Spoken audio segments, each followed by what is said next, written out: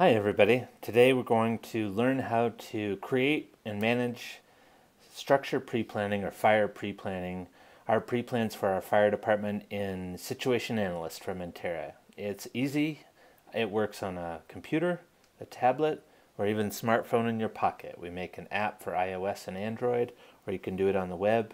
Works on any device, and I bet I can teach it to you in 2 minutes. So here goes.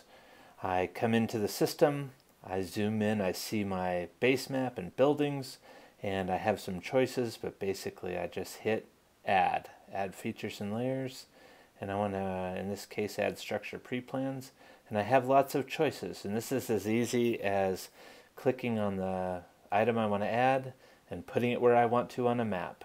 I'll show you. A common thing that we do when we clear a medical call or something like that in our day-to-day is we'll look around and see what there is. Sometimes I notice a new Knox box. I can just click on it and add it where I want it to go. It'll ask me a couple of questions.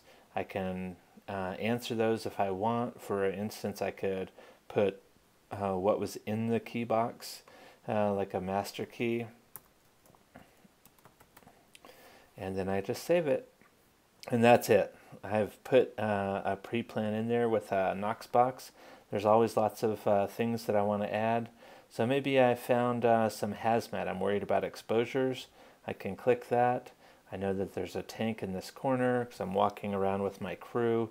I can change and ask or answer any of these questions, like it's flammable, what kind of health might be irritating, and that's good. When I do that, you can see it changed my NFPA 704 placard, and I can keep going. What do I want to add? Oh, maybe I found some hazard or an alarm detector or my panels, any of those kinds of things. Commonly, I am going to care to control utilities when I get there, so I can just add those. Same thing. I can just change any of those things. It always captures who put it in and when they did it, and then I can just save that stuff. Close it, and I'm done. So as you can see, that's very easy to do, and if I can do that on any device, I can just walk around when I clear a call. I can use it as a training evolution with my crew. I can change backgrounds. Maybe I want to look at an air photo of that. So I have lots of choices that are just native to that. But what if I came along and I realized, oh man, this thing is not here anymore, or it's moved? Well, I can click on that feature.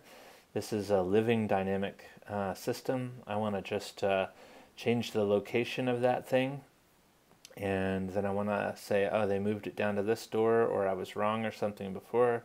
I say save changes, and boom, Bob's your uncle. I've got it.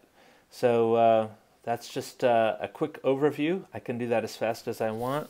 It works for anybody on your department. There's no real limit on how many people can do it at one time. And there's no delay. I'm not waiting for staff. I'm not waiting for the county or the city to do something, or an inspector. My crews and I can do this. And if I pre-plan this building, immediately that information's available. So if I run a structure fire later there in the shift, or somebody else does, all that pre-planning work we've done is there. This will also tell you how long it's been since any of these things were inspected, so you can plan accordingly and inspect your things according to your standard operating procedure, once a year, once every 2 years, more for target hazards, whatever you like. My name's David. Glad to be able to show you how to do pre-planning in a couple of minutes today. I think that you'll find it as easy as that.